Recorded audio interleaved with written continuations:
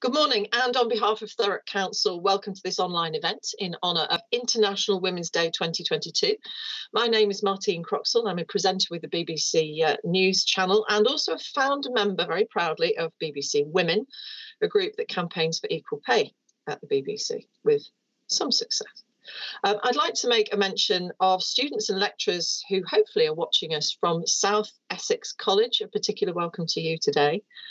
The theme of International Women's Day this year is Breaking the Bias, where we're invited to imagine a gender-equal world, a world free of bias, stereotypes and discrimination, a world that's diverse, equitable and inclusive, a world where difference is valued and celebrated.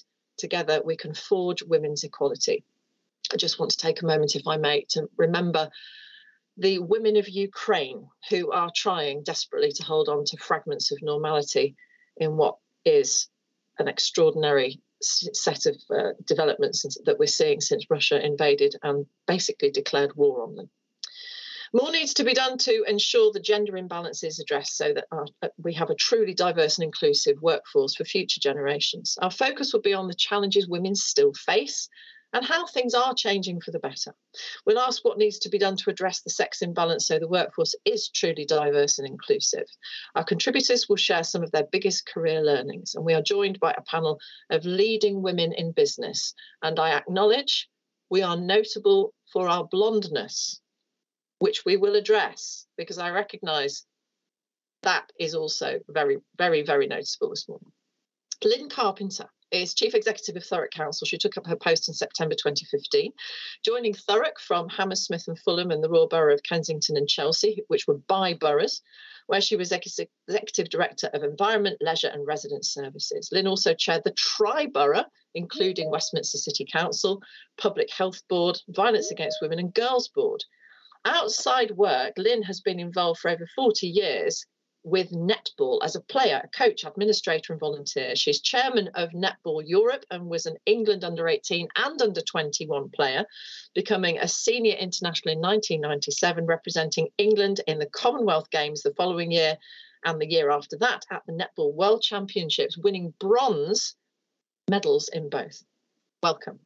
The Right Honourable Ruth Kelly is chair of Thames Freeport. As former Secretary of State, Ruth has a deep knowledge of government and the logistics sector, which will help drive forward the Freeport's transformational programmes to increase knowledge transfer, skills development and clean growth. She was MP for Bolton West from 1997 till she stood down in 2010, serving as Secretary of State for Transport, Communities and Local Government, Education and Skills, Minister for Women and Equalities, as well as holding ministerial roles in HM Treasury. Since leaving Parliament, Ruth has held roles at HSBC Global Asset Management and St Mary's University, where she was Pro-Vice Chancellor for Research and Enterprise. I think I interviewed you several times in several roles, Ruth.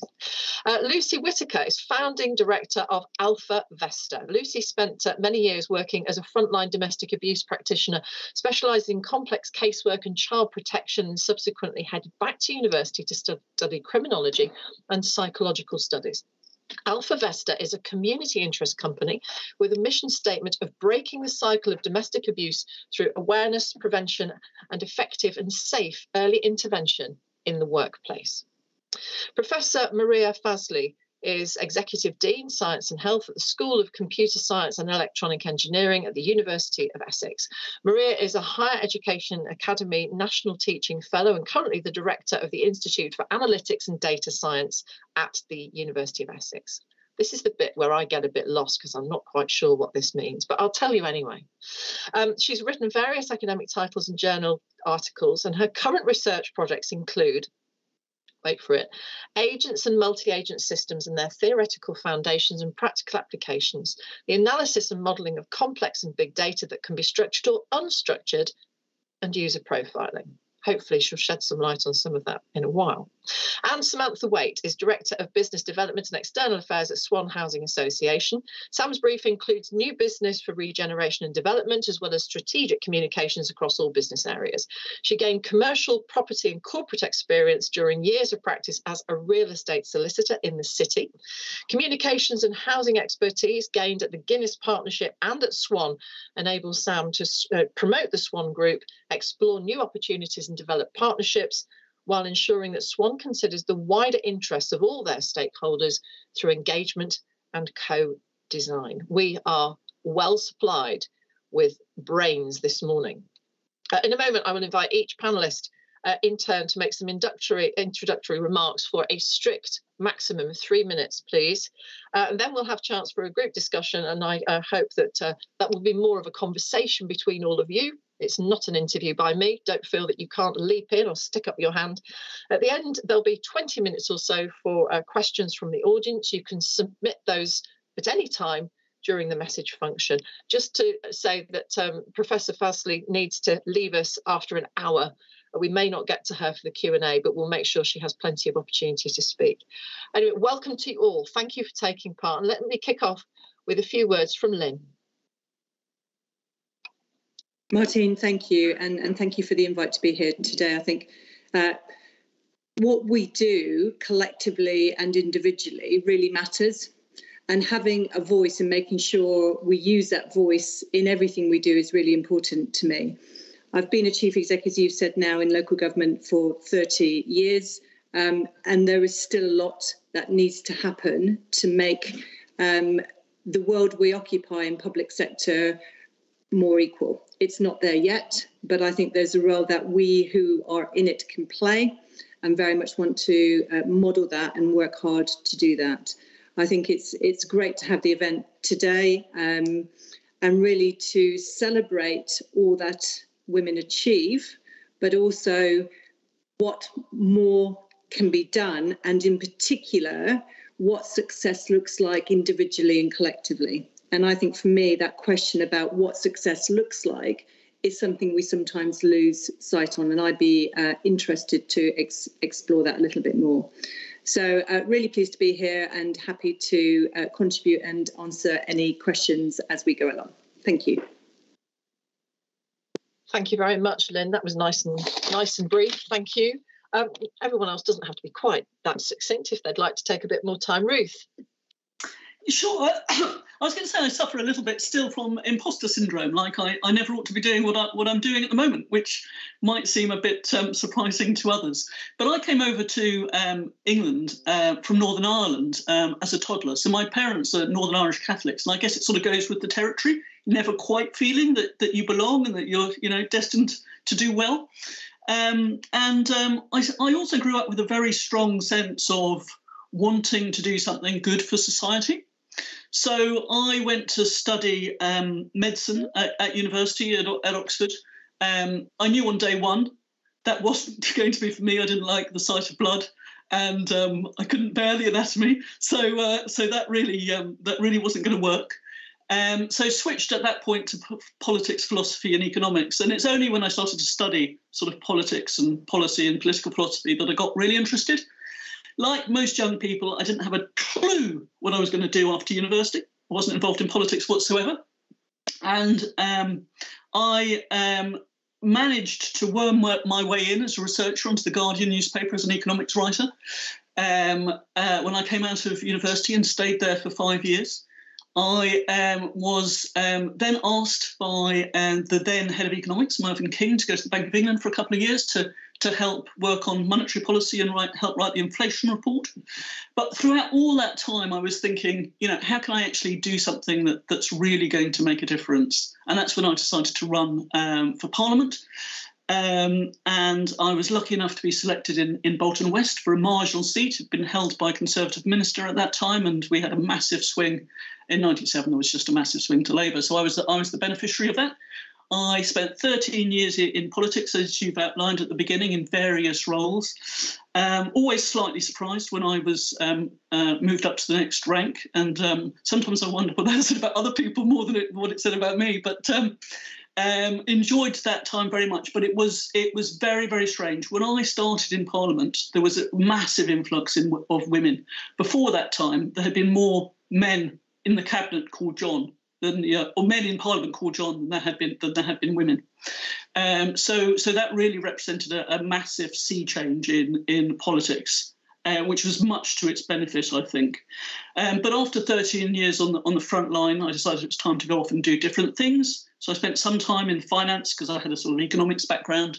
and then went into higher education at St Mary's University, and have now got a portfolio of roles, of which working with Thurrock Council with the Thames at Freeport is the major backbone of my portfolio. So very much enjoying that, and hope to see the local economy really reinvigorated, regenerated, and made as inclusive as we possibly can. Yes, it'd be fascinating to see how that helps women in particular in that part of the country. Thank you very much, Ruth. Lucy. Good morning, everybody. My name is Lucy Whittaker, and I'm the founding director and lead trainer of Alpha Vesta. And as Maxine said in her lovely introduction, we are dedicated to breaking the cycle of domestic abuse across communities. We place employment and the workplace very, very much at the heart of that. Just to give some perspective of kind of why I do what I do, really, domestic abuse accounts for 22% of police recorded crime across Essex. This has an enormous impact. It has an enormous impact on employment, career progression, absence, lateness, mental health and well-being. And that impact really sadly ripples across a whole workforce and a whole community in really complex ways. As Maxine said, I myself was a frontline practitioner specialising in complex casework and child protection. So I've seen lives destroyed by domestic abuse, and was determined to find better ways of reaching people at a much, much earlier point, either preventing domestic abuse in the first place or creating opportunities perhaps to intervene at a much earlier point. Now, when we think about today's theme of breaking the bias, which is the theme of this year's International Women's Day, I want people to think about the biases that there may be in terms of domestic abuse. People often have a stereotype of what a domestic abuse victim might look like, for instance. In fact, over 60% of those experiencing domestic abuse are in employment. 2/3 of them say that they feel safer at work compared to at home. So this is a massive opportunity to not only understand the importance of employment and the workplace in terms of perhaps spotting those signs, recognising those signs, but potentially this could be a really powerful point in someone's journey to offer that supportive hand and intervene perhaps in that journey. Think about all those that don't fall within our stereotype, though, because domestic abuse, remember, as I say, can affect everybody, whether they're a director, a manager, a construction worker, a teacher, an accountant. So what I really sort of want to bring to today's sort of session, really, and really in line with that theme, is to be really thinking about those biases and stereotypes that we perhaps already have in our heads without even thinking about it. But thank you for inviting me. It's a pleasure. Thank you very much for being here. Maria.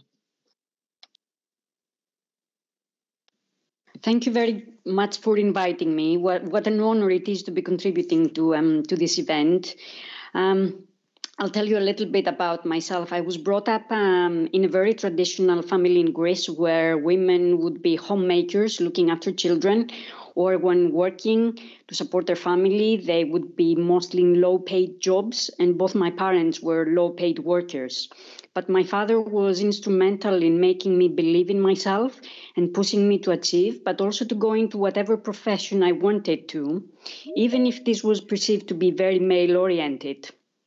Fortunately or unfortunately, I was interested in science, mathematics, and computers from a very young age, which I guess must have looked really weird to my family.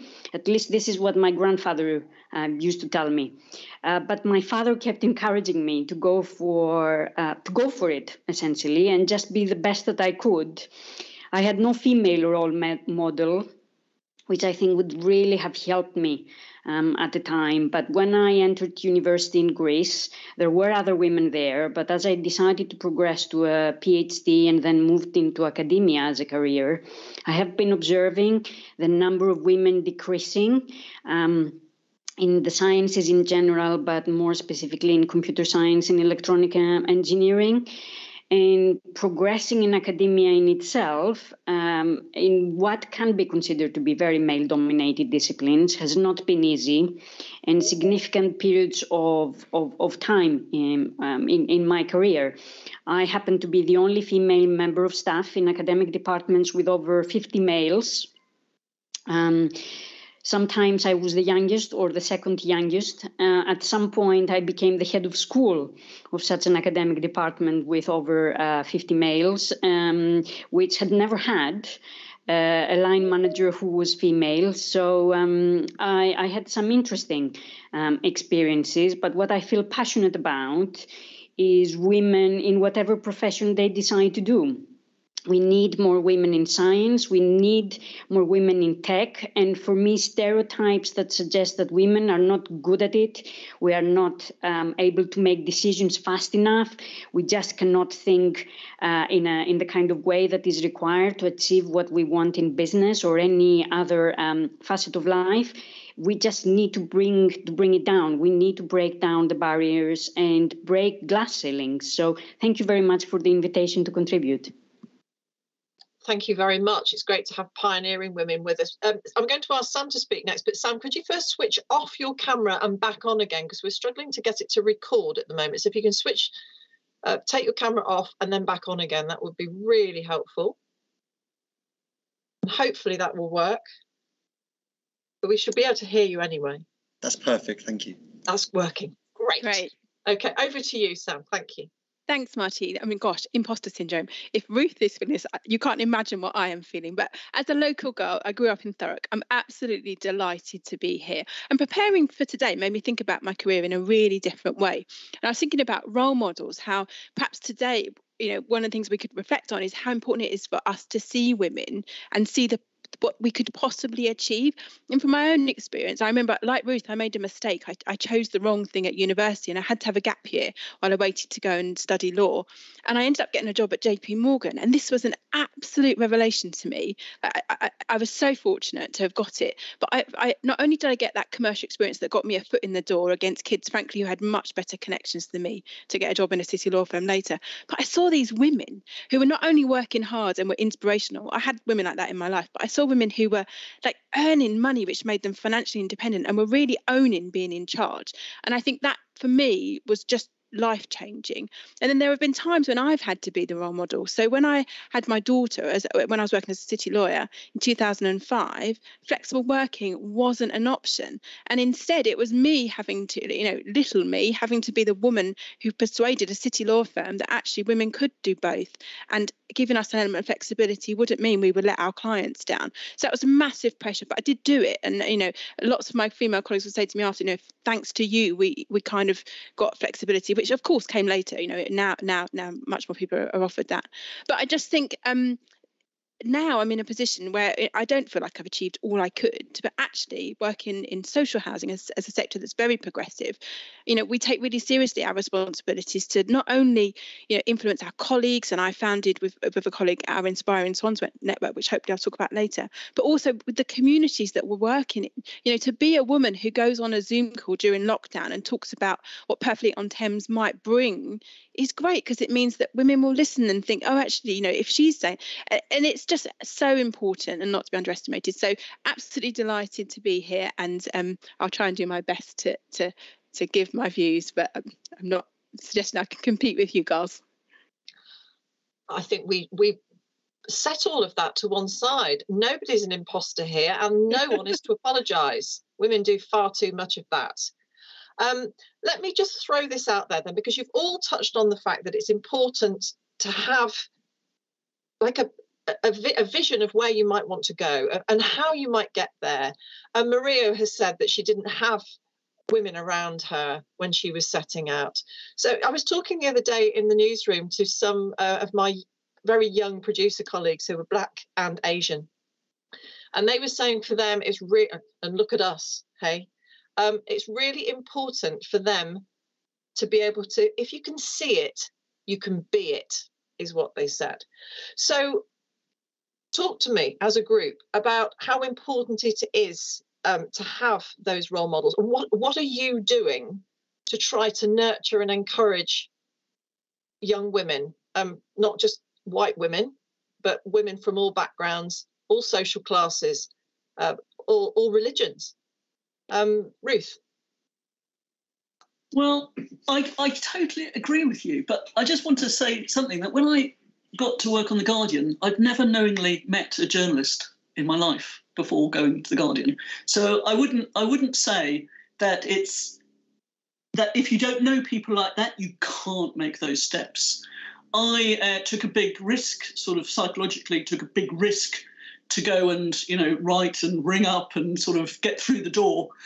Obviously, it would have been great to know people who'd done that before, but different people have different experiences there. I agree. I mean, I went into a newsroom and found it terrifying the first day, but also thrilling. Yeah. It was chaos, and now I love that chaos, and now I'm part of that chaos.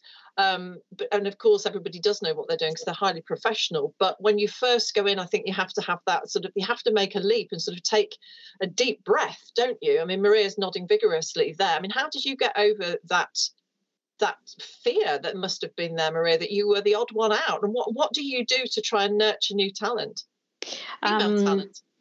Thank you. This is a really interesting question, and one that I have been thinking about actually on a regular basis, because looking back at some of the things that I've done and the kind of environments that I put myself in, taking the leadership of an all-male academic department and driving things through, I think my father played a very important role in instilling in my head that I'm not different to men and I can do things that men can do, but actually I can do some of them even better, and I just need to believe in myself. I know this may sound weird, but if someone drills something in your head for 20 years, it's very difficult for someone else to come around and say, well, you're not worth it or you cannot do it.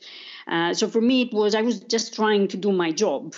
But I think it would have helped me to have a role model. And at some point then I started having role models that I could aspire to and I could look up to, and I could seek help. And I think it's very important that all of us play this role.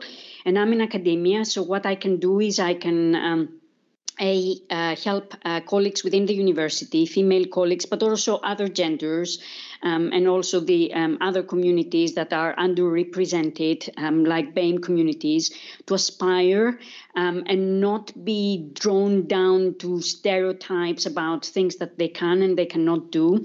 But for me, one key role that I've got as being someone who works in education is to inspire, if you like, the younger generation, because we need to start making an impact from a very early age. Women need to understand that they can achieve when they are in school, not when they get to do their GCSEs or A levels. We need to start early.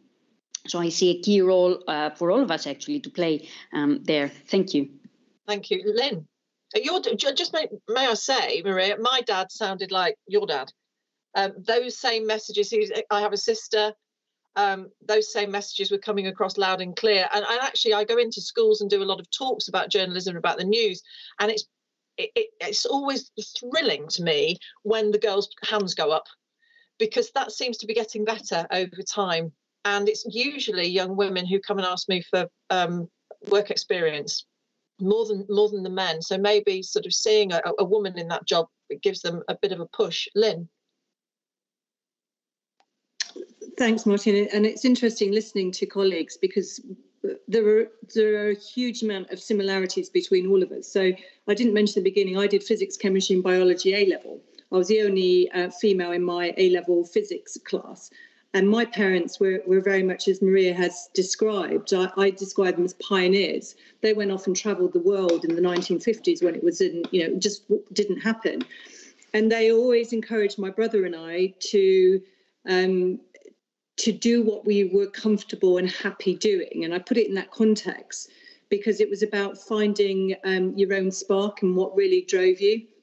And they created in us a curiosity about the world and how we do things and about our own ability. And, when I did my O-levels, and it shows probably my age as well, I chose to do woodwork and metalwork. at school, because my dad said, well, it's practical, isn't it? You'll be able to do all sorts of things. And I can hang wallpaper, I can, make all sorts of things in the house practically. And I think the commonality here is having people around you who give you that confidence to do the things that make you happy and that you're good at. And actually, there is something in there about, it's not about necessarily being male or female, it's about finding your space. And the point I made at the beginning, I'm doing a lot of thinking about, well, what does success look like to us as achieving women? And sometimes it's not just always chasing what we think the traditional outline of success looks like as well. So there's something in there for me. But I think in terms of that, I was reflecting on my career. I've been in local government 30 years. And even now, I sit in many meetings where I'm the only female. And I need to reflect on that because it's something I've got used to and I don't notice it as much as I used to do. But it is still very common that happens. But I would ask ourselves, because there are some brilliant women out there. And in my organisation, 75% of my senior team are female. And I ask the team, and I'll be asking them when we do a session at lunchtime, what is stopping us from applying for those jobs? What is actually really stopping us? And how do we support each other in doing it? And Maria was saying about childcare. Well, yeah, absolutely. I've got a 13-year-old son. Really difficult stuff, but you find ways in doing it. So how do we share some of our shared experience? And the point about agile working that Sam made, I thought was really pertinent to the world we're in now post-COVID as well, because I think we need to be thinking about those of us in influential positions. Work is what we do, not where we do it as well. And it's setting some of the parameters in that way. So, really, really interesting, strong thinking. Sam? Thanks. I think it's about really practical things that we need to do, Martine. Your question was, how are we helping people of colour at Swan, or how are we helping LGBTQI people? Actually, the truth is we're putting in really practical programmes. So we have groups. We have Swan Nation, we have our Swan Proud group, and we have our Inspiring Swan group. One of the biggest changes we've seen this year is we're bringing all those groups together, and where we've had mentoring targeted at the different groups to as Lynn said, let them meet people who will give them confidence to achieve, people like them or frankly just people who are achieving. But instead of just doing that in each group, we're now bringing it together as Swan together and making sure that we're offering training which kind of helps people grow themselves, but also builds allies so that you can feel confident in a meeting that there will be someone who will support you. And I think that is making a really big difference. And we've seen big changes in the number of women in our teams, but also the diversity of our senior team has changed significantly. There's still a long way to go on both counts, but we're definitely starting to see practical change. Lucy, thank you, Sam. Lucy. Yeah, I just wanted to say I feel one of the most important things that we can bring to people is about hope. And actually, by looking at perhaps what we've achieved and talking about some of the things we've achieved, it gives others hope. And I also think it's not necessarily about talking about all the great things we've done. We actually want to share some of the challenges we've experienced as well. And sometimes in the arena that I work in, sort of around crime, and I work with the police, and people look at me and think, you haven't had any hardship. I mean, you're not black, you're not Asian, you don't live on a particular estate, all of those stereotypes that we have. And then I say to them, honestly, I'm a 5-foot blonde from Essex. I've experienced more discrimination than you probably experienced in my little finger on a Monday morning. So sometimes it is about breaking down some of these barriers, isn't it? Talking about some of our challenges and creating that rapport and connection. And sometimes I'll say to somebody, no, I've experienced this, but perhaps you tell me some of the challenges you're experiencing, because ultimately I feel that just gives people hope. Thank you. I mean, so much to focus on there. I mean, the issue of, what does success look like? Sometimes it's about getting that balance in your life right. It might not be, being at the very top of your game all the time, but you're trying to balance it with having a family life that's sort of in some sort of equilibrium as well. The importance of allies, maybe we can talk about that in a second as well. And also, what are the challenges that we have each individually faced and how have we overcome them? Let's look about the allies. Sorry, Ruth, you pick up. Yes, I just wanted to pick up on that point, actually, Martine, that Lynn raised about what success looked like, because I think about this quite a lot.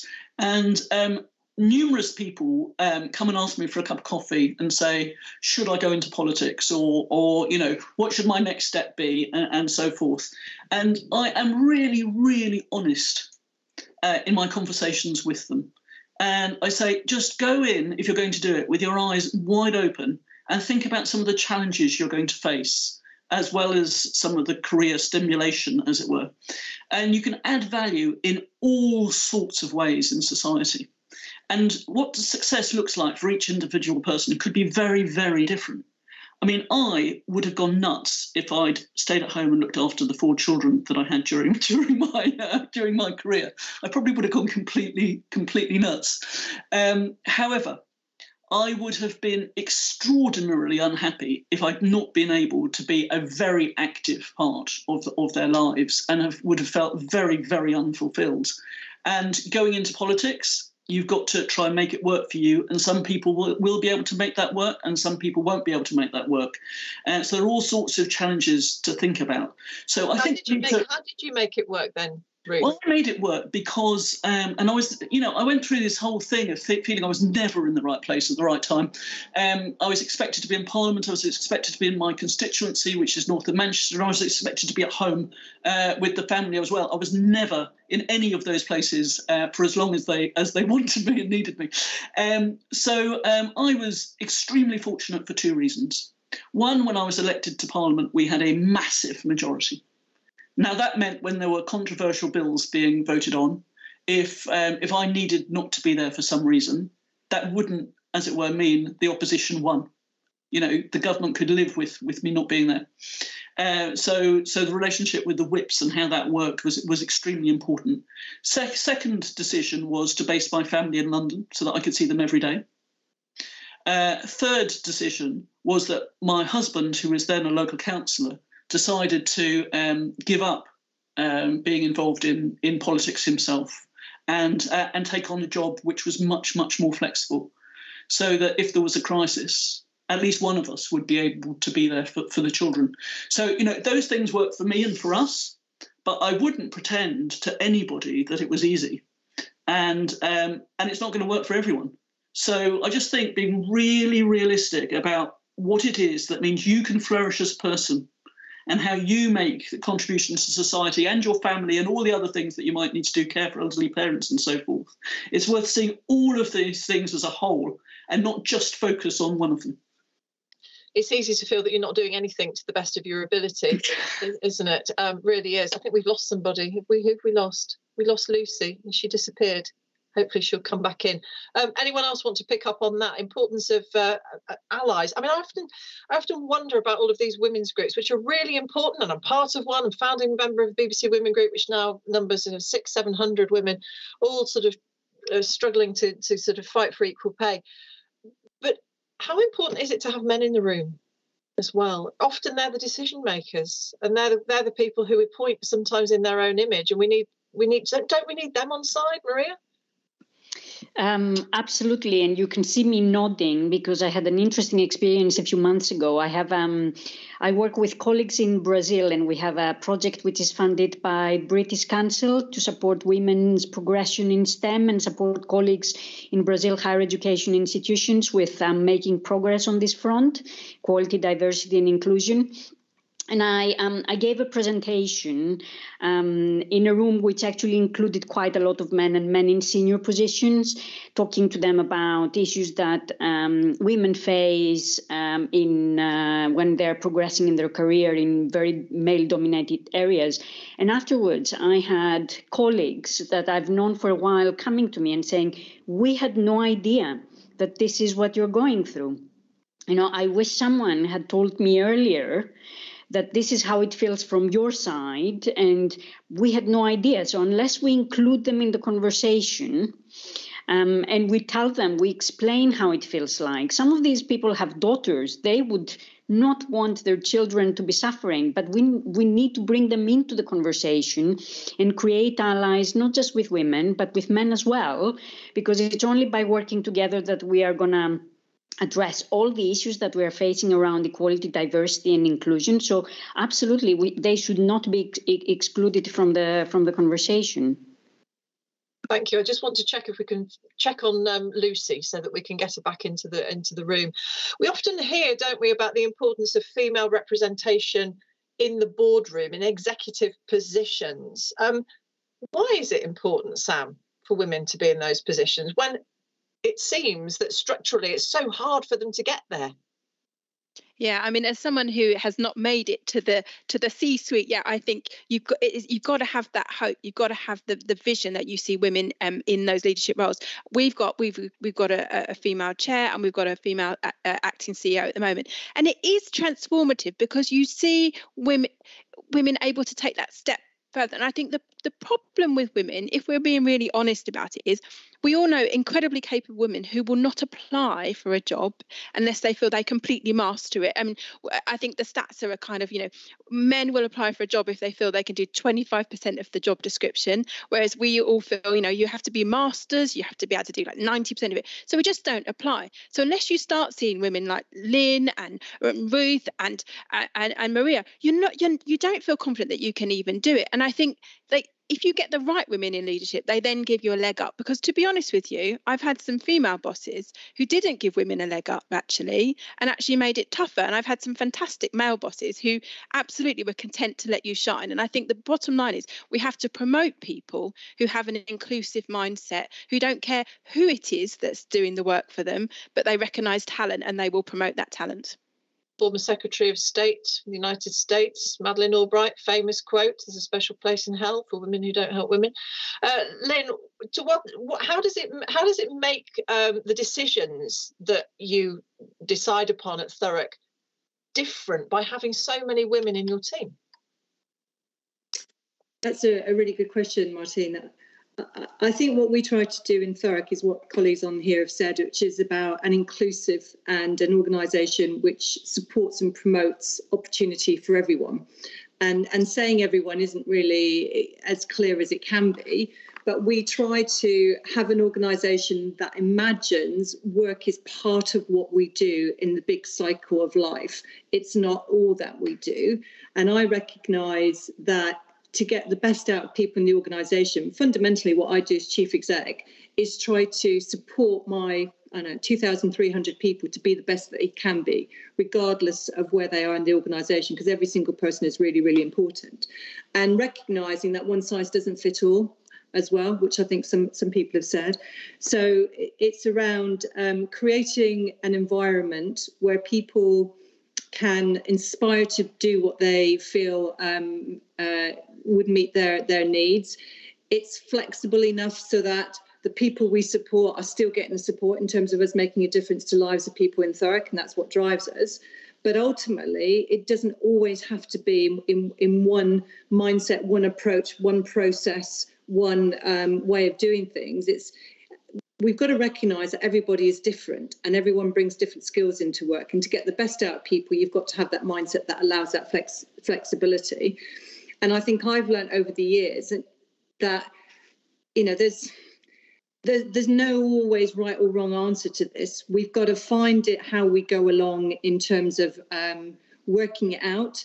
And I think my biggest learning at the moment is post-COVID in the last 2 years, this new world we're in, none of us have worked out yet how we're going to support each other, how we're going to continue to do what we want, how we're going to create the new norm, how we're going to support those in our communities who've been most, unequally affected. So I think it's really important that there is a flexibility of mindset that says, actually, we need to try and embrace support for as many people in the organisation as we can do. And they pay you back tenfold, don't they, when you offer them that sort of flexibility quite often. I certainly see that at the BBC. Welcome back, Lucy. I'm glad that we got you back again. I just want to bring in a comment from one of our audience members, Billy Forbes. who says, I think it's really important to empower women from different backgrounds to believe in themselves and their power.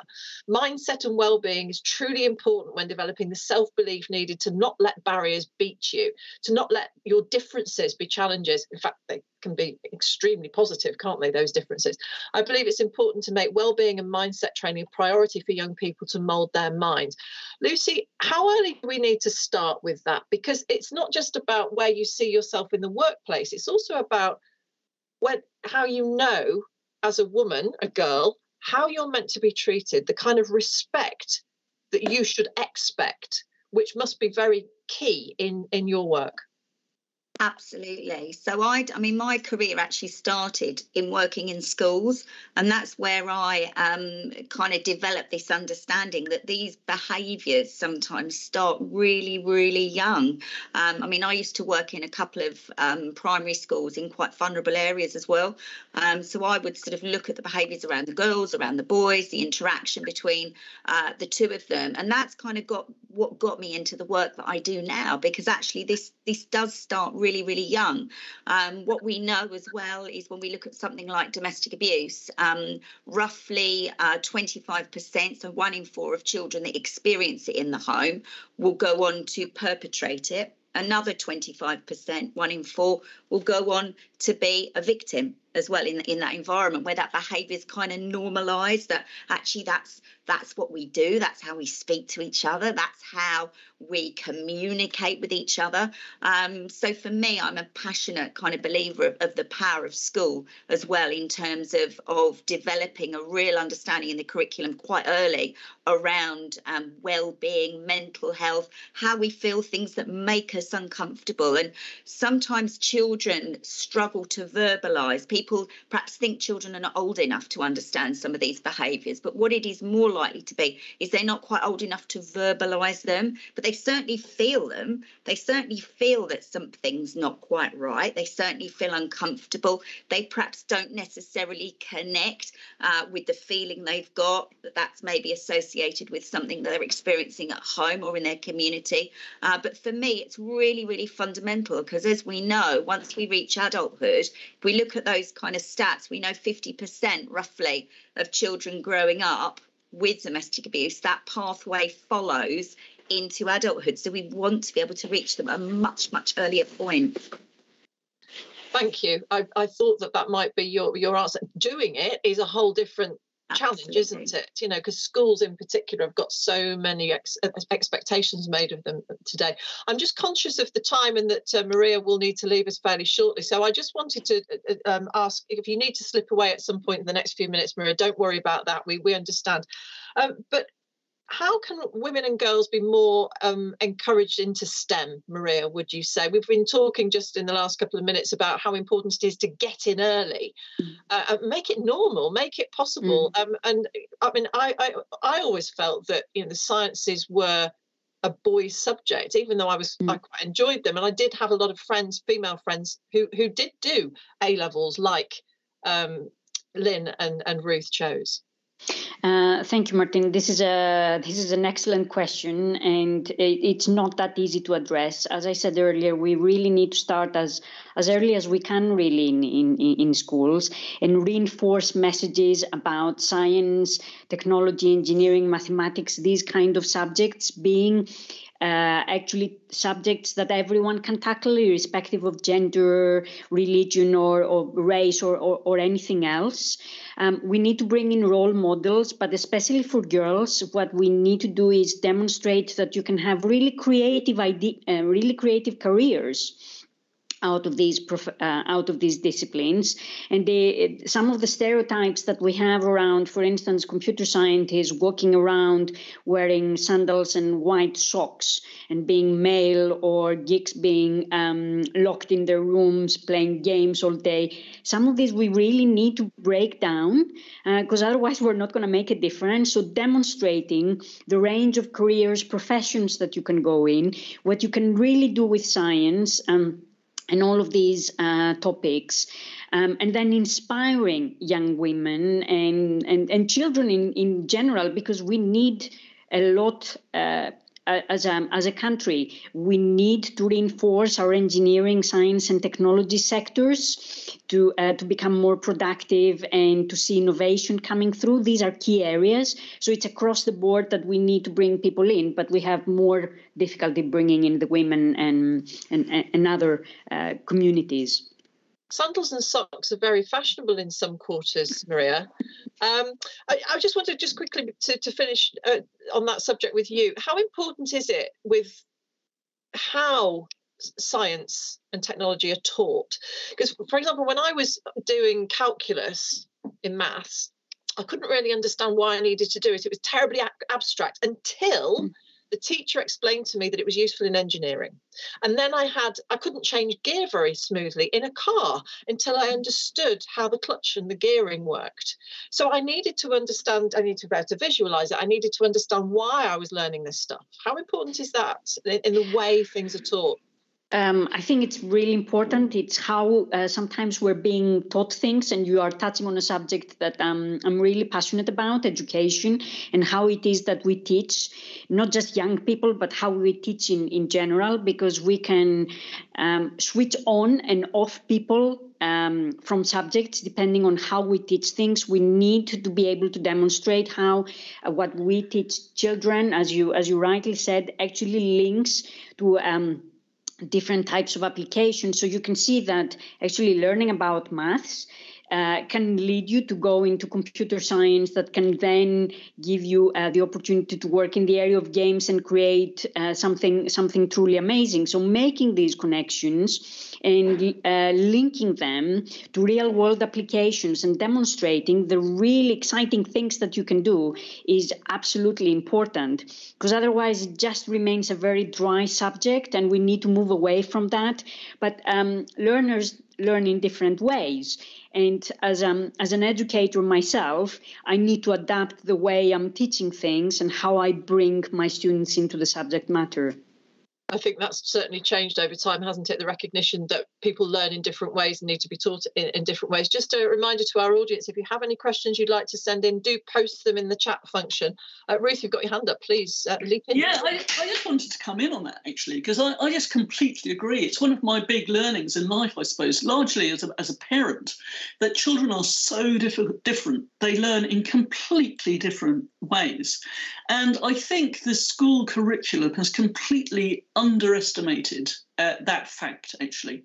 And if I'd like to see two things change, it would be, one, a much greater cross-curricular focus on bringing different aspects of the curriculum together to problem solve, so that people see why they're learning different things and the outcomes that can go with that. And the other is an emphasis on the soft skills and presentation skills. And for this, I think it's particularly important for women who don't necessarily, or girls who don't necessarily have those expectations when they're growing up, that they're going to stand in front of people and present and, hold others to account and challenge and debate and so forth. But also other disadvantaged groups in society who don't necessarily make it. So for 5 years, I was Pro-Vice Chancellor at St Mary's University, and we started changing the entire assessment system because we realised that many of the people who came into St Mary's just lacked what we now call social capital, but is really the all of those skills that employers expect in the future. And if they're going to thrive, they're going to need to be able to thrive in the workplace, and they're not actually going to be asked about their calculus unless they're an engineer. They're going to be asked to, look at something, research it, talk about it in a team, present to others, and persuade. And we just need to see a much greater emphasis on those sorts of things. Lynn? Again, totally agree on all that has been said there. And I think it's really important about that learning style. Because I remember when I was in school, I didn't realise until I was in my 20s that I learnt by doing things.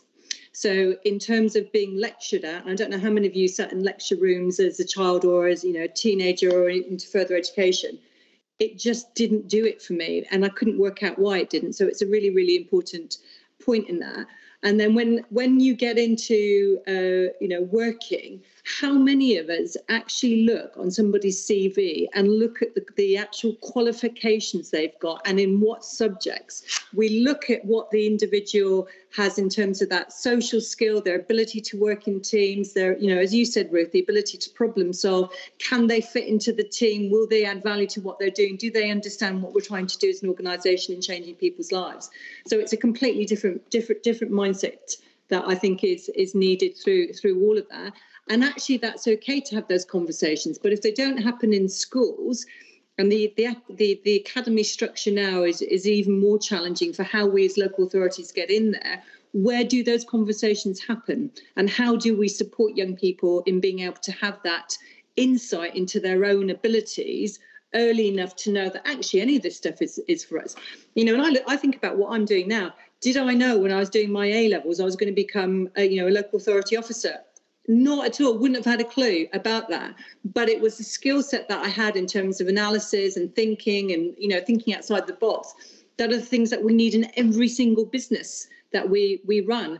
And there is something about how do we go back. And the theme of this, isn't it, is about Thurrock Enterprise Week and the number of jobs that are coming in our borough and more broadly. How are we going to support these young people now in 5 or 10 years? So we all need to be thinking, every single one of us on here, about how we start to create that pathway for people and young women and boys to know that this is all for them. It's not just something that happens and we're the lucky few. It is for everyone. We're not special. I don't feel I'm special or different from anyone else. But I had a few opportunities along the way inspired by my parents that others might not have. So there's something in there for me about our role in doing all of that too. Sam, what sort of pathways are you trying to create in your sector? I think it's really interesting because a lot of my work ends up being involved in, although I'm not strictly in construction myself, I'm often talking about construction. I think some of the things that we've done are really simple. They're like literally getting the senior female women out of our business and into schools, science weeks, being the front of the video that we do for Southend. We're putting the women out there. Now, sometimes people are asking us, but actually, consciously we're making a decision, I think, as an organisation to promote those women, give them that platform so that people can see that. And I think that's making a really big difference. And I think it's about the mentoring. It is literally about putting your cash as an organisation into the groups that need it, whether it's getting experts to mentor, our Swan Nation group, people volunteer themselves to get training from an expert, encouraging more senior people to ask for the right. I complained at work that I felt like I needed someone to help me get to the next level. And someone was, first of all, they were a bit shocked. B, they said, well, go and sort it out for yourself. And I did go and ask some really great women to be a mentor. And so we now say to people, who is it you're asking to mentor you? So it's kind of making people think in a different way, I think, about how they can help themselves, but also giving them visibility of people achieving. Lucy. Yeah, when I sort of started with the work that I did, so I came out of the domestic abuse sector and I started working then sort of with corporate organisations and sort of big employers. And I just kind of wanted everyone to care. And then I wanted people to understand domestic abuse. I wanted people to understand it and how it was impacting on their staff. But what I would find very quickly, coming from kind of that world, that third sector into sort of the corporate world, was there's so many different demands on employers, aren't there, nowadays? So many different demands. And then we've moved into sort of through a pandemic. We're coming out the other side of a pandemic.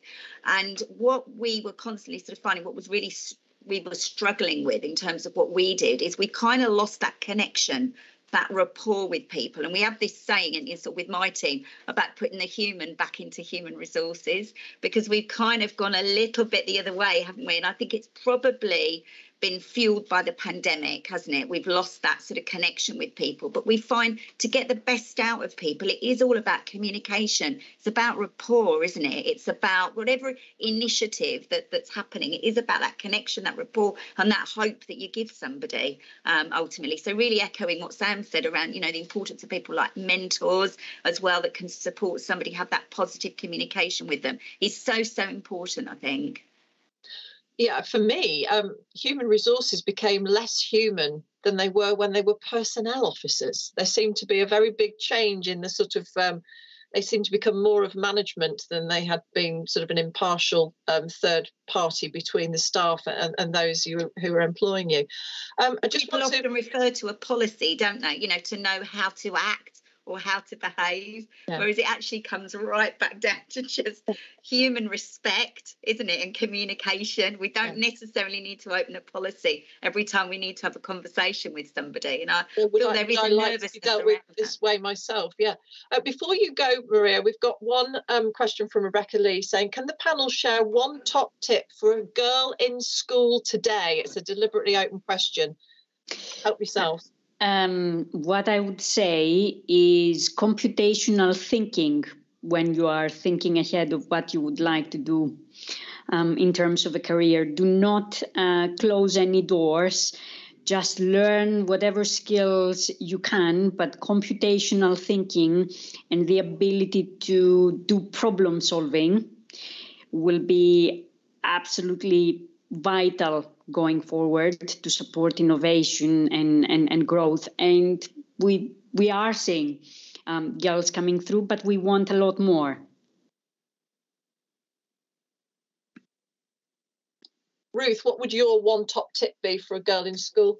Well, I'll give one that I think I have benefited from, but it took me a long, long time to learn. So I'm a natural introvert. And I think a lot of women are not very good at putting themselves forward. So the one tip I would give to young people, and particularly girls who are thinking about, their next steps and so forth, is don't be afraid to put your hand up and ask questions at every stage. If you don't understand something, if you're curious about something, if you want to know what if, at every stage, make sure you're the one asking the teacher or you're the one asking the presenter. So I made a sort of commitment to myself when I went after I left school, and I was, I don't sound like an introvert, I know, but when I was working for The Guardian, I went to a number of seminars and I was invited to, and I sat there and I didn't say a word. And I thought to myself, actually, all the people sitting around the table are asking questions that I could have asked. I made a commitment to myself then. At the next one I go to, I'm going to be the first person to ask a question, so no one else can steal my thunder. And I did. And I sort of got used to it eventually, and I got used to sort of, making sure I contributed and not just left it to other people to contribute. And that's something I've carried with me. And so that's my top tip at the moment. Lynn, what would yours be? It's similar to Ruth in one respect, which is about putting your hand up, but putting your hand up to take on responsibility for something, because every time you do that, you learn something, and it's a really good opportunity.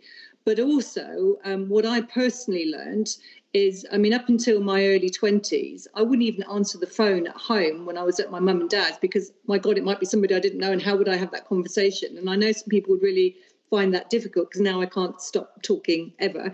But it's also that thing about, if you're nervous, nobody knows you're nervous. So be confident, because that's what will come across in how you present. There are opportunities to present in all sorts of environments, aren't there? You don't have to be invited to present at a conference. It can just be in a staff meeting. You're making a contribution in some way, and I try to sort of encourage women to do that. A friend of mine wrote a book recently during lockdown called She Said, about getting millennial women to speak up, and she wanted me to talk about presenting at events, and I said, well, actually, some of the best ways that you can make an impact are in much smaller settings than that. And so she wrote a whole new chapter all about that, and that just make sure that you say one thing and say it well. You don't have to be contributing all the time, but you just need to make yourself heard. Sam? I would say that the earlier you recognise that our inner voice is our own worst enemy and that we are our harshest critic, the better. Because actually, if you can get a handle on that when you're in school and understand that your voice will say, you can't do that, your life would change anyway, because you'd think, actually, do you know what, I'm going to give it a go. And as Lynn says, no one will know how nervous you are. And actually, what does it matter if you fail? And I think there's a move in life, isn't there, to thinking about how our failures often bring us success. And I don't know, I love, there's a podcast, how to fail, doing it well, which I find incredible, because you get the most successful people who will tell you that their life, as Linda said earlier, not everyone is special. Often people get to a really special place in life by a load of accidents and a load of failure, which puts them in the right place. So I think get hold of that voice and understand that failure is just a way of learning. I wish that's the thing I wish I'd learned earlier, is that it's actually quite useful to fail sometimes. I remember the one question I got wrong on a scuba diving exam is the one that will actually save my life. I can't remember all of the questions that I got right, but I can remember the one I got wrong, because it was all to do with atmospheres of pressure and basically not killing myself. And so getting it wrong was a very good thing to do. Lucy? I've got 4 daughters, so they're all sort of, my youngest daughter is 21 now, so I'm sort of used to that kind of teenage angst as well when they go out and they're worried about what people think, aren't they?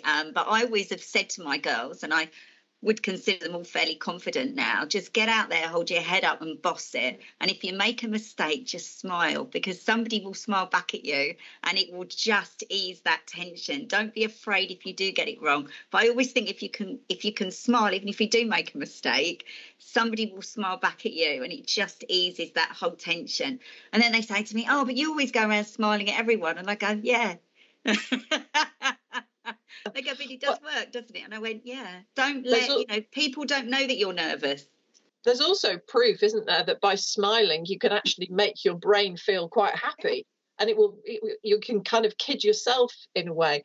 I mean, one of the things that I think that I really feel like I have to address is that when we were all growing up, that we weren't subject to the scrutiny of social media, were we? How helpful, Maria, is social media, and how much of a hindrance is it, do you think, these days? Because you feel like you need to be part of it, but it's a scary place to be, especially for girls and women.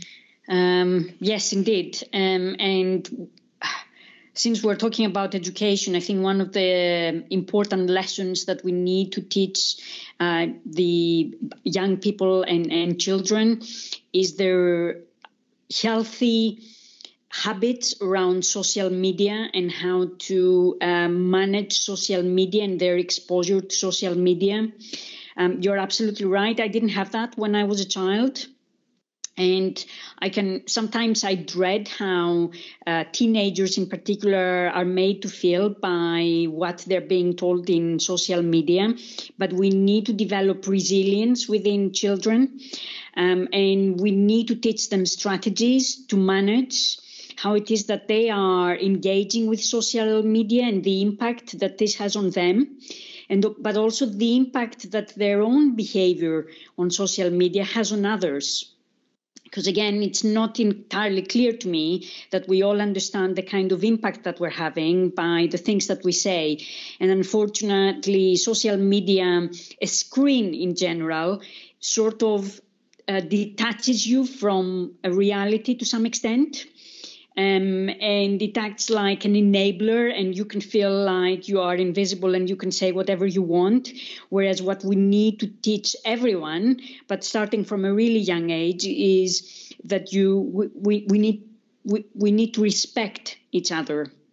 And respect is not just on a physical setting, but it's also through social media and in every set of circumstances that we're facing, because unless you've got respect for whoever it is that you're working with, you are addressing, your teacher, your parents, anyone, you cannot build healthy relationships. That must have a real resonance with the work you do, Lucy. Yeah, it does. And and particularly having I've got 4 daughters and a son, and I kind of used to be, as they were growing up, sort of really concerned about the influence of social media, but I kind of have moved over to actually seeing the benefits of it as well, particularly as we've moved through the pandemic, because social media has given them connection to their peers. When they couldn't see their peers, they couldn't have that connection. Social media was everything for these children, teenagers as they were growing up. But obviously it's always about that careful balance between the two. So in terms of sort of some, you know, as they're growing up, making sure we've got that connection and that communication in the real world as well as online. But what was really concerning for us, obviously, during the pandemic in the field that I work in around social media, was the kind of amount of stuff we leak on it. The amount of stuff we leak on social media through LinkedIn, through Facebook, through Instagram. We give so much information, and we do a lot of sort of work with organisations that work with young people. So in terms of gang crime and grooming and exploitation, and it's quite shocking. I didn't even realise the amount of stuff and the lengths that people will go to in order to find out information. You know, even looking at their picture and looking at what's in the background, if they say a church or a high street in the background, that's used then potentially to sort of track down where they live, work out the things that they like, the things they don't like. So when they see somebody in their community that they think they've got this connection with, that's because they've virtually been stalking them online. So I think it is, you know, I don't go as far to sort of say, you know, social media is dreadful. I don't know what this sort of horrendous world we're living in, because I do feel it does have some benefits, but it is always around that careful balance. And like Maria said, it's about keeping safe online, isn't it? Understanding that not everything you see on social media and online is genuine. It's not all real, potentially. And I think that's really, really important to be teaching children from a really young age as well. Thank you.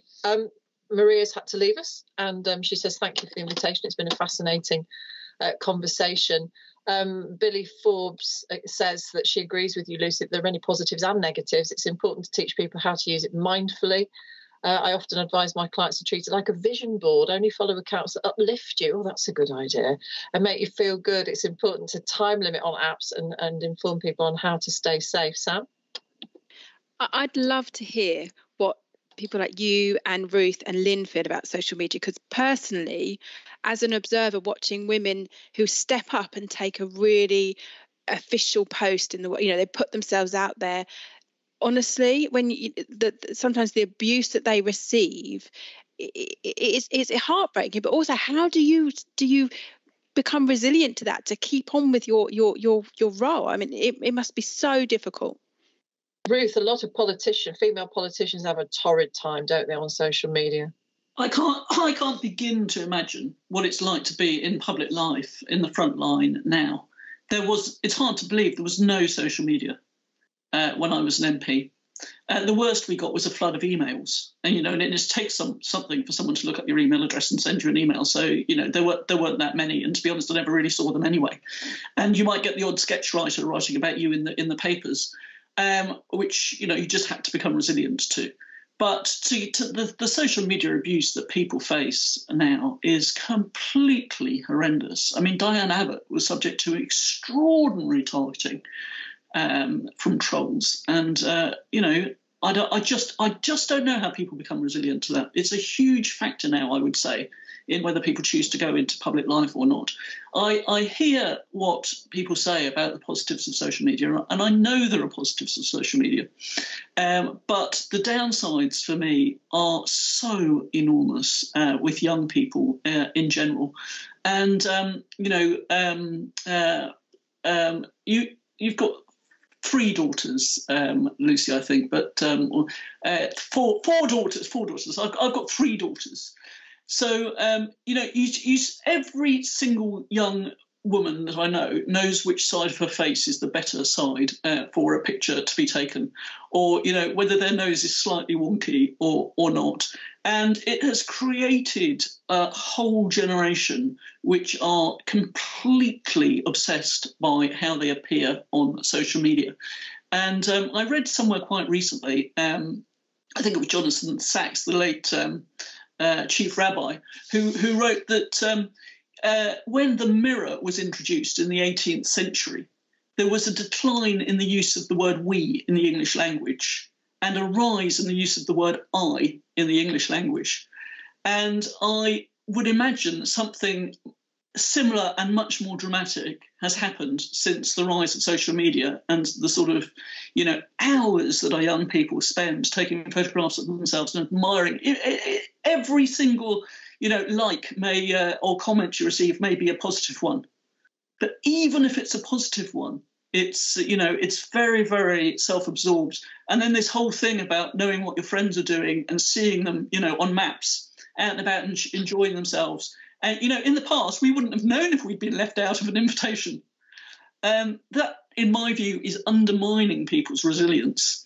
And somehow, and I have no idea how, society is going to have to get a handle on this. Lynn, how do you navigate it? Are you present on social media? You do limit it? I am not on social media in terms of work for all the reasons that colleagues have described. And when I first came to Thurrock, I was asked if I wanted a Twitter feed to be as chief executive of Thurrock Council. And look, I take my responsibilities for what we do absolutely seriously. But I knew of other chief execs who were absolutely lambasted on it, and it had such a negative impact on their mental well-being. I decided not to. What I would say, in my experience in Thurrock, and I know there's colleagues of mine who are listening to the call at the moment, social media has attacked the council in all sorts of ways, and fully support freedom of press. Absolutely, let me say that to start with.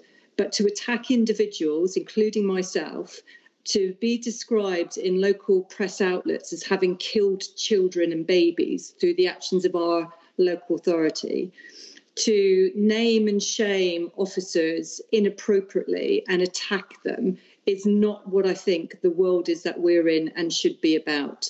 And if there's one thing that we drive in Thurrock, we work really hard on, it's our #BeKind initiative.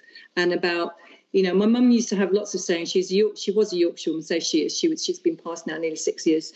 And I find myself, as I'm getting older, repeating all of these things. And I understand now why she used to say them. And two things spring to mind when I think about social media. And the first is, she used to say, if you can't say something to somebody's face, don't say it at all. And I think that's absolutely, social media allows these keyboard warriors to hide behind that and not allow you to have a debate and a conversation that says, well, look, why do you think that? Well, actually, that's not who I am. But also, if you can't say anything nice, don't say anything at all. And you can have opinions, but you don't need to share them. And I think in the world we're in local government, and more broadly, politics is the point that was made as well, you have to ask yourself, is this really, sometimes I ask myself, is this really what my team signed up for? And how do I protect them? How I'm resilient is that over time, your skin gets toughened as a hide, you have to do. I don't read it, is number one. So I don't go on and look at all that stuff. I just refuse to read it. I have my own Facebook pages, but they're locked down completely so that nobody can access them. And interestingly, when we had some attacks by a certain very right-wing group a number of years ago, the advice from police was about going on and checking all your own social media and doing all that. And I sat there thinking, I signed up to make a difference to people's lives and improve their outcomes, yet I feel under personal attack and worried about the safety of my family. And I think that's the world we're in at the moment. So I don't think there's any easy answers. But I think being able to talk about it and say this is not acceptable in any stretch of form, and actually if you don't have the ability to go and have a decent conversation with somebody, and people have difference of opinions, that's absolutely fine, but to be able to do that in a way which allows an appropriate response, then there's something wrong in the society that we're in at the moment. And I think for me, it's the one thing that we really need to work hard on our young people to support them in a world which is toxic in many ways, and trying to protect them and enable them to grow and to be independent and to reach out to their friends. It's a scary world out there for them. And I think it's a huge responsibility we have as local government, politicians, the press, to try and stop that negativity in a way which doesn't stifle good debate and conversation. My daughter's 17, nearly 18. She's had social media for years now, of course, and she recognises the need to step away sometimes when it becomes corrosive. And I'm really pleased that from now, every now and again, she deletes the apps and just takes a break. Let's try and end on a very positive sort of note, shall we? Ruth, how is Thames Freeport sort of helping the sort of levelling up idea in Thurrock, and what sort of opportunities will there be for women in that process? Lots, I hope. And the whole idea of the Freeport is that it attracts lots of inward investment into the Freeport areas that may not have been there, and that should benefit Thurrock and Havering and Barking and Dagenham boroughs, and that all the business rates that they would have brought with them can then be used by Thurrock Council to invest in regeneration projects. So the question really is, how do we use regeneration to make sure that that's inclusive and sustainable regeneration, and that everybody has opportunities and not just the people who would have got on anyway? So that's the next phase of the project, really. The first part of the project has been setting up the Freeport, but Lynn will have £300 million to spend on regeneration as a result of the Freeport, assuming that everything works well and that we're given the all clear, which we hope to happen later this month or fairly soon. And then we have to use that to make sure that everybody, whether it's through the jobs that are created, we think there'll be over 20,000 direct jobs created as a result of the Freeport, or the skills that we invest in are there for everybody, no matter who they are and what their background. Thank you. Sam, what are the sort of improvements that you're seeing when it comes to engaging women in the diverse sense, women from all backgrounds, and making sure it's not just about diversity, it's also about inclusion, isn't it? It's not just about having people, you've appointed them, you then need to properly engage them and use all their skills, because they're two very different things.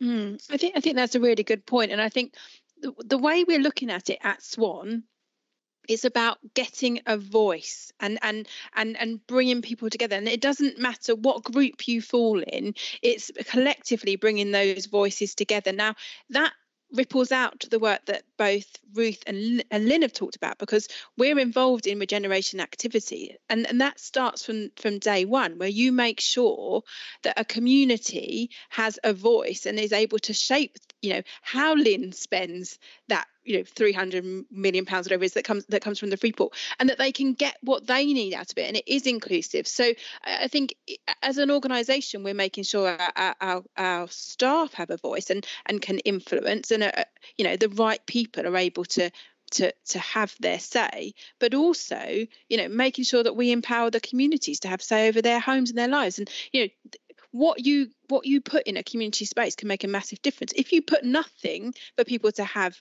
events and to come together and be a community and nurture each other, then that stuff can't happen, can it? And so it's right from day one. It's that co-design thing that I mentioned when I introduced you. Absolutely. Yeah, it's not like not imposing things on people, but getting them to be part of the formulation of it.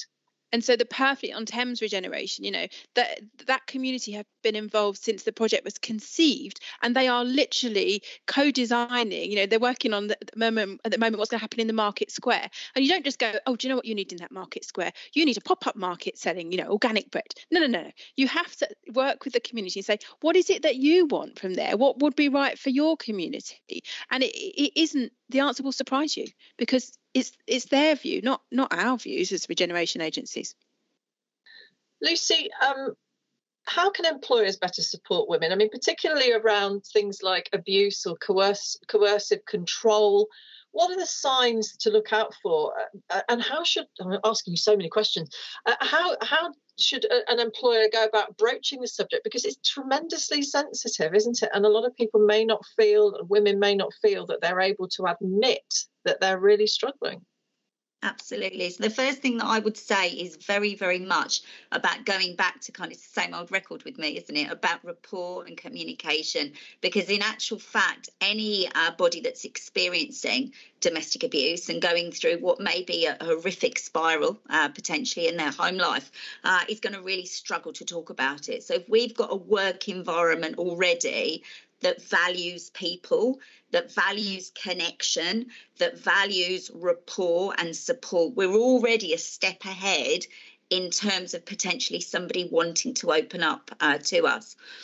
We always say in terms of a workplace or an employer to never ever insinuate abuse. There are lots and lots of different signs that you might see, but sometimes they can be attributable to other things. So we don't necessarily want to insinuate that somebody is experiencing abuse. So things like lateness, absence, but also things like what we call presenteeism, where somebody just doesn't seem to want to go home. They're still coming to work even when they're not well. Very close connections with things like obsessive disorders, eating disorders for things. So to really equip yourself as an employer to know what some of these subtle signs might be. And I often get asked, I don't know, and I think Maxine, you've just said it, I don't know what I would say to somebody. How do you even approach? You actually just start by asking if they're okay. It's that simple. We don't steam in kind of insinuating anything. You ask them, are you okay? Is there anything you want to talk about? If there is, I'm here. Do you want me to make you a cup of tea? And really very, very gently, because if you have a supportive workplace, you value mental health, you value wellbeing, you've set all of that groundwork for somebody then to potentially open up.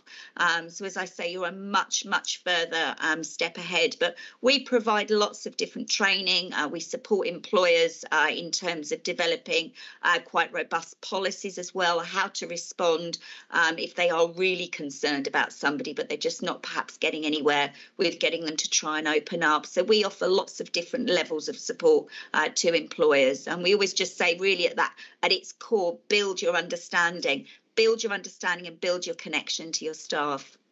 Thank you. Lynn, when you're in receipt of public funds, there are extra responsibilities placed upon you when it comes to things like equality. When you're investing money, to what extent do you carry out equality impact assessments to work out whether women are going to be advantaged or disadvantaged? It's core to everything that we do, Martine, and it goes beyond equality impact assessments, which we do on everything that we do of a significant nature. So all our cabinet reports and decisions are based around EQIAs, but it's much more fundamental than that. It goes back to the point that Sam was talking about co-design, co-production with communities. And our approach in Thurrock is very much around the collaborative communities framework, not just in adult social care and health, but that has been where the approach has started.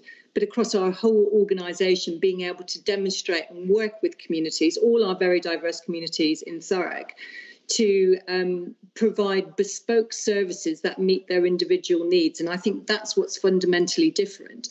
And your point about public money is absolutely right. There's all the usual checks and challenges in place. But I think those of us who are public servants, many here are as well, it's about using every pound as effectively as we can to have the best outcome for people, in many cases, who are the most vulnerable in society.